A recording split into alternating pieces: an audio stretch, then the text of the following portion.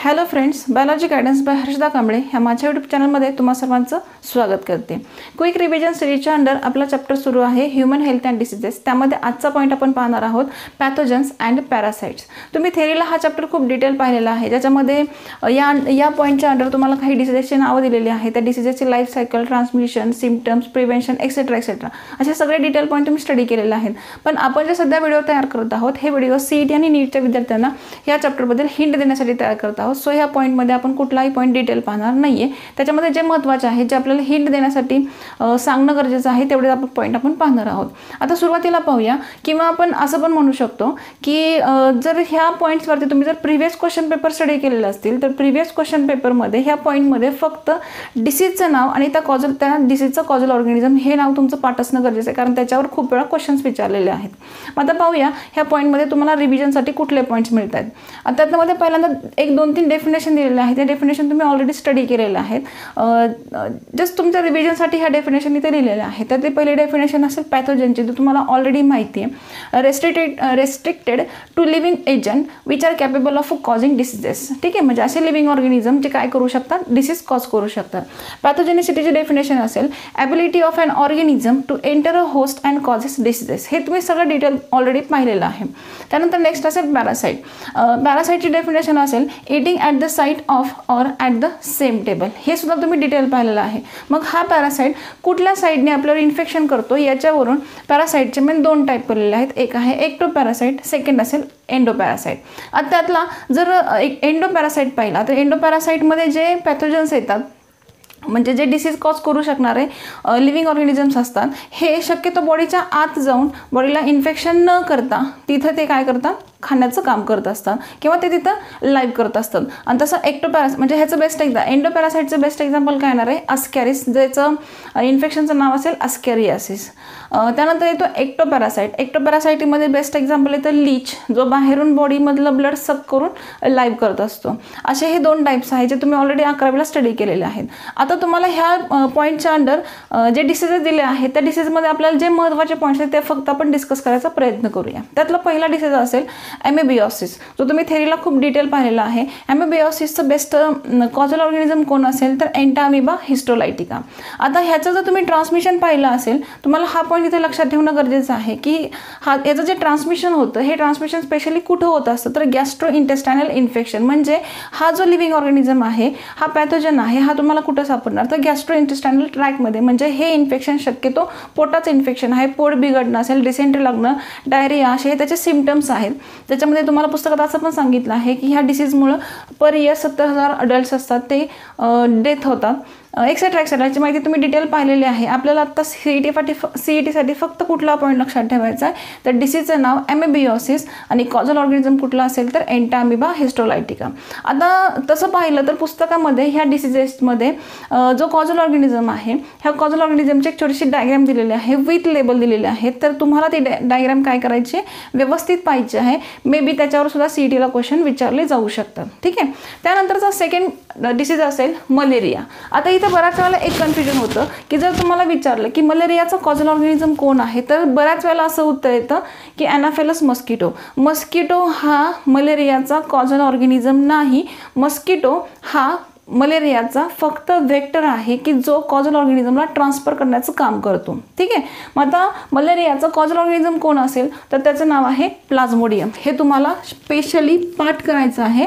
मलेरियाचा causal organism कोण आहे तर प्लाझ्मोडियम आहे। मग हा प्लाझ्मोडियम म्हणजे जो कॉजल ऑर्गॅनिझम आहे, हा मस्किटो जो ट्रान्सफर करतो तर सगळे मस्किटो एकसारखे नाही आहे। मग त्यातली कुठली स्पेसिस मलेरियाचा कॉजल ऑर्गॅनिझम ट्रान्सफर करते तर त्याचं नाव आहे ॲनाफिलस नावाची फीमेल मस्किटो काय करते तर तो कॉजल ऑर्गॅनिझम ट्रान्सफर करायचं काम करते। आता तुम्ही ज्या वेळेला ह्याची लाईफ सायकल थेरीला पाहिलेली आहे तर त्यामध्ये असं सांगितलेलं आहे की मलेरियाचा जो प्लाझ्मोडियम हा कॉझल ऑर्गॅनिझम आहे, ह्याची लाईफ सायकल पूर्ण व्हायला दोन होस्ट लागतात. त्यातला पहिला होस्ट ह्युमन असतो आणि ह्युमनमध्ये लिव्हर आणि RBCs ह्यांना टार्गेट केलं जातं आणि मॉस्किटोमध्ये शक्यतो मॉस्किटोचं इंटेस्टाईन आणि सलायवा ह्या दोघांना टार्गेट केलं जातं. हे तुम्हाला इथे लक्षात ठेवायचं आहे. ज्यावेळेला याची लाईफ सायकल कंप्लीट होते, CETच्या दृष्टीने तुम्हाला हे 2 पॉईंट पाठ करायचे की लाईफ सायकल कंप्लीट होताना ती 2 फेजेसमध्ये कंप्लीट होते. त्यातली पहिली फेज असेल प्री इरेथ्रोसायटिक आणि सेकंड असेल इरेथ्रोसायटिक. मग प्री इरेथ्रोसायटिकमध्ये कुठे इन्फेक्शन होतं तर लिव्हरमध्ये आणि इरेथ्रोसायटिकमध्ये कुठे इन्फेक्शन होतं तर RBCsमध्ये. ठीक आहे. आता त्यानंतरचा नेक्स्ट पॉईंट कुठला असेल तर तुम्हाला हमखास पाठ करावा लागेल, कारण ह्याच्यावरती प्रिव्हियस क्वेश्चन पेपरमध्ये क्वेश्चन विचारलेले आहेत. मग आता हा जो प्लाझ्मोडियम असतो, हा प्लाझ्मोडियम ज्यावेळी त्याची लाईफ सायकल कंप्लीट करतो त्यावेळी ती एका स्टेजमध्ये कळत नाही, त्याची डेव्हलपमेंट होत स्टेजेसची नावं चेंज होतात. हे तुम्हाला पाठ करायचं आहे. ठीक आहे. मग सर्वात पहिल्यांदा तो ज्यावेळेला ब्लडमध्ये एंट्री करतो, म्हणजे एखादा इन्फेक्टेड मॉस्किटो असेल, फिमेल मॉस्किटो होती ॲनाफिलस, ही काय करते हेल्दी ह्युमनला बाईट करते. बाईट केल्यानंतर ज्या वेळेला तो प्लाझ्मोडियम ह्युमनच्या बॉडीमध्ये एंट्री करतो त्यावेळेला तो कुठल्या फेजमध्ये असतो तर स्पोरोझॉइडच्या फेजमध्ये असतो. तिथून तो एंट्री करतो, मॅच्युअर्ड होतो आणि तिथून तो ब्लड स्ट्रीम थ्रू कुठे एंट्री करतो लिव्हरमध्ये. लिव्हरमध्ये गेल्यानंतर तो मॅच्युअर्ड होतो, तिथं तो मेरोझॉइड्समध्ये कन्वर्ट होतो. मेरोझॉइड्समध्ये गेल्यानंतर लिव्हरमधल्या काही सेल्स तिथं तो असेक्शुअल रिप्रोडक्शन करतो, तिथल्या सेल बस्ट केल्या जातात आणि बस्ट करून तो पुन्हा ब्लड स्ट्रीममध्ये ॲड होतो आणि ॲड झाल्यानंतर पुन्हा त्या ब्लडमधल्या RBCsला टार्गेट करतो. ह्याची लाईफ सायकल तुम्ही थेरीला पूर्णपणे डिटेल पाहिलेली आहे. मग RBCsमध्ये एंट्री केल्यानंतर RBCsमध्ये तो कुठल्या फॉर्ममध्ये जातो तर ट्रोपोझॉइड्समध्ये. म्हणजे बघा, एंट्री करतो त्यावेळेला स्पोरोझॉइड्स, तिथून तो लिव्हरमध्ये पोहोचतो त्यावेळेला मेरोझॉइड्स, तिथून तो पुन्हा ब्लडमध्ये येतो, पुन्हा RBCsमध्ये जातो त्यावेळेला ट्रोपोझॉइड्स. ठीक आहे. RBCsमध्ये गेल्यानंतर पुन्हा असेक्शुअल टाईपचं रिप्रोडक्शन होतं. असेक्शुअल टाईपचं रिप्रोडक्शन झाल्यानंतर पुन्हा ते मॅच्युअर्ड होऊन तिथून त्या सेल बस्ट करून पुन्हा ब्लड स्ट्रीममध्ये येतात आणि पुन्हा त्यांचं मॅच्युरेशन होतं आणि they are passed into गॅमेटोजेनेसिस. Gametes form होतात मेल फिमेल. पण ह्युमनच्या बॉडीमध्ये ते सेक्शुअल रिप्रोडक्शन करू शकत नाही. म्हणजे CETला तुम्हाला असा प्रश्न विचारला जाऊ शकतो की प्लाझ्मोडियमचं सेक्शुअल रिप्रोडक्शन कुठं होतं आणि असेक्शुअल रिप्रोडक्शन कुठं होतं. ठीक आहे. त्यानंतरचा नेक्स्ट पॉईंट कुठला असेल तर तो RBCsमधून ज्या वेळेला मॉस्किटोच्या बॉडीमध्ये जातो त्यावेळेला तो या स्टेजमध्ये असतो. ठीक आहे. त्यानंतरचा नेक्स्ट पॉईंट तुम्हाला काय लक्षात ठेवायचा आहे तर प्लाझ्मोडियमच्या काही डिफरंट स्पीसीज तुम्हाला पुस्तकात दिलेल्या आहेत, त्यांची नावं तुम्हाला पाठ करायची आहे. P फॉर प्लाझ्मोडियम हे त्याचे जिनसचं नाव आहे आणि ही जी 4 नावं दिलेली आहेत ते त्याचे स्पीसीज आहेत. त्यातला फर्स्ट असेल वायवॅक्स, प्लाझ्मोडियम वायवॅक्स, देन प्लाझ्मोडियम ओव्हॅल, देन असेल प्लाझ्मोडियम मलेरी आणि लास्ट असेल प्लाझ्मोडियम फॅल्सिपॅरम. मग ह्या चौघांमध्ये सर्वात जास्त इन्फेक्शन मलेरियाचं कुठल्या स्पीसीज थ्रू दिसतं तर प्लाझ्मोडियम फॅल्सिपॅरम. हे पॉईंट्स तुम्हाला लक्षात ठेवायचे. मग ह्याच्यासाठी तुम्हाला जी पुस्तकामध्ये लाईफ सायकल दिलेली आहे मलेरियाची ती तुम्हाला काय करावी लागेल, व्यवस्थित वाचावी लागेल किंवा तुम्हाला मे बी अशी पूर्ण सायकल देऊन त्यातले काही पॉईंट्स सुद्धा पेपरला विचारले जाऊ शकतात. सो ती डायग्राम व्यवस्थित पाहाल तुम्ही. पाहायचं आहे पुढच्या डिसीजचं नाव असेल फिलारियासिस. आता ह्या फिलारियासिसबद्दल तुम्ही थेरीला डिटेलमध्ये स्टडी केलेला आहे. इथं फक्त आपल्याला काय पाहिजेत, हिंट पाहिजे. तर हिंटमध्ये काय येणार आहे तर फिलारियासिसचा कॉझल ऑर्गॅनिझम कोण आहे तर फिलारियासिसचे कॉझल ऑर्गॅनिझम हे कोण असतात, निमॅटोड्स असतात. जे 3 प्रकारचे निमॅटोड्स तुम्हाला दिलेले आहे त्यातलं पहिलं नाव असेल उचेरेरिया किंवा उकेरेरिया बॅनक्राफ्टी. त्यानंतर नेक्स्ट असेल ब्रुजिया मलाई आणि तिसरा असेल ब्रुजिया टायमोरी. ठीक आहे. ही 3 नावं आहेत, ही तुम्हाला CETच्या दृष्टीने पाठ करायची आहेत. त्याच्या व्यतिरिक्त जो प्रिव्हियस क्वेश्चन पेपर पाहिला तर प्रिव्हियस क्वेश्चन पेपरमध्ये ह्या 3 पॉईंटवरती तुम्हाला क्वेश्चन विचारलेला आहे. म्हणजे फिलारियास कुठल्या टाईपमध्ये सापडतो तर फिलारियासिसचे 3 टाईप आहेत, सबक्युटॅनियस फिलारियासिस, सिरस कॅव्हिटी फिलारियासिस आणि लिम्फॅटिक फिलारियासिस. आता ह्याच्याबद्दल डिटेलमध्ये तुम्ही थेरीला स्टडी केलेले आहे त्यामुळे आपल्याला आता स्टडी करायची काही आवश्यकता नाही आहे. त्यानंतर हे तुम्हाला पॉईंट पाठ करणं फार गरजेचं आहे. त्यानंतर नेक्स्ट पॉईंट काय येईल तर हे जे निमॅटोड्स असतात जे मायक्रोस्कोपिक असतात तर इथे सुद्धा ह्या निमॅटोड्सला ट्रान्सफर करायला एक वेक्टर वापरतात. त्या वेक्टरचं नाव आहे मॉस्किटोच आहे पण त्या वेक्टरचं नाव आहे क्युलेक्स नावाचा मस्किटो. आता इथं तुम्ही ज्यावेळेला फिलारियासिस पाहता तर फिलारियासिसबद्दल तुम्ही थेरीला पाहिलेलं आहे, ज्याला मराठीमध्ये हत्तीपा रोग असं म्हणतात, की ज्याच्यामध्ये बिलो दी लोअर एक्स्ट्रीमिटीज इथं इन्फेक्शन दिसतं आणि तिथं जे इन्फेक्शन दिसतं त्याचे सिम्पटम्स असतात ते आफ्टर 1 इयर नंतर दिसतात एक्सेट्रा एक्सेट्रा. ह्याची बरीच डिटेलमध्ये इन्फॉर्मेशन तुम्ही थेरीला स्टडी केलेली आहे. तर इथं फक्त तुम्हाला लक्षात काय ठेवायचे कुठल्या टाईपचे फिलारियासिस आहेत आणि त्याचे कॉझल ऑर्गॅनिझम कोण आहेत. ठीक आहे. त्यानंतरचा नेक्स्ट असेल अस्कॅरियासिस. अस्कॅरियासिसचा कॉजल ऑर्गॅनिझम कोण असेल? अस्कॅरिस ल्युमरिकाइड्स. आणि हे जे इन्फेक्शन असेल हे इन्फेक्शन कुठं होतं? तर गॅस्ट्रो इंटेस्टायनल इन्फेक्शन. आता म्हणजे याचं जे इन्फेक्शन असतं हे शक्यतो कुठं सापडतं? तर इंटेस्टाईनमध्ये. म्हणजे तुम्हाला हा जो अस्कॅरिस आहे हा ऑलरेडी माहीत आहे. अस्कॅरिसला मराठीमध्ये जंत असं म्हणतात.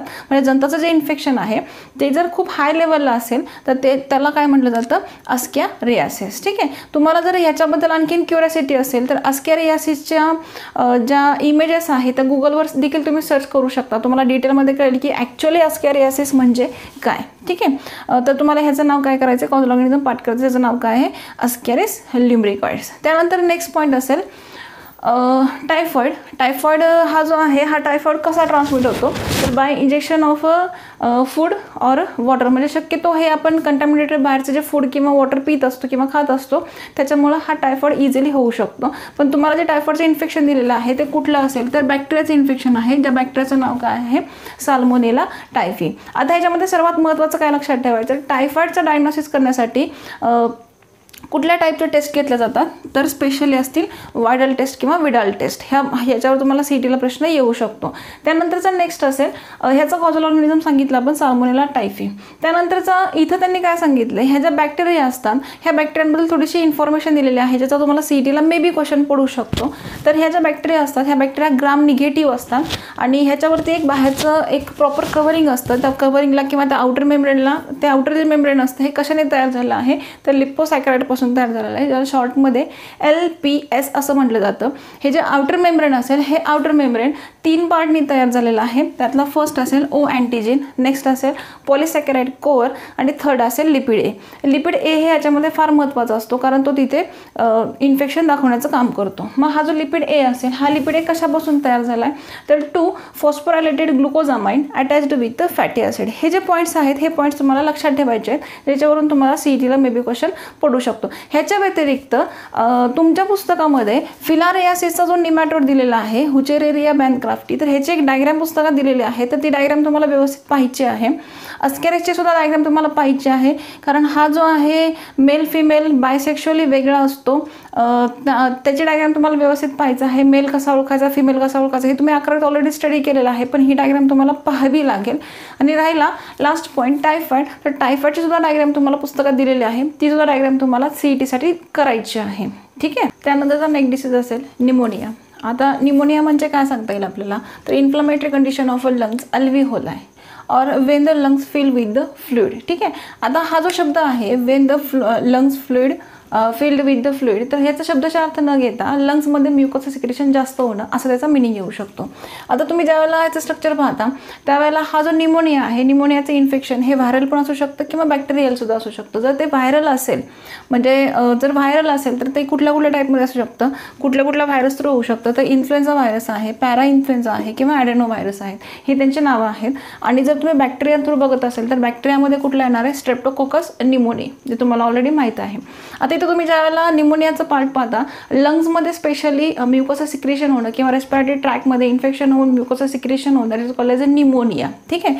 मग it is also called as a कॉन्सॉलिडेशन as well as a किंवा ॲड एक्झुडेशन. ठीक आहे. ही त्याची निमोनियाची और नावं आहेत. म्हणजे लंग्समध्ये जर म्युकोसचं सिक्रेशन झालं आणि रेस्पिरेशन करण्यासाठी जर त्रास होत असेल तर that is called as a pneumonia. ठीक आहे.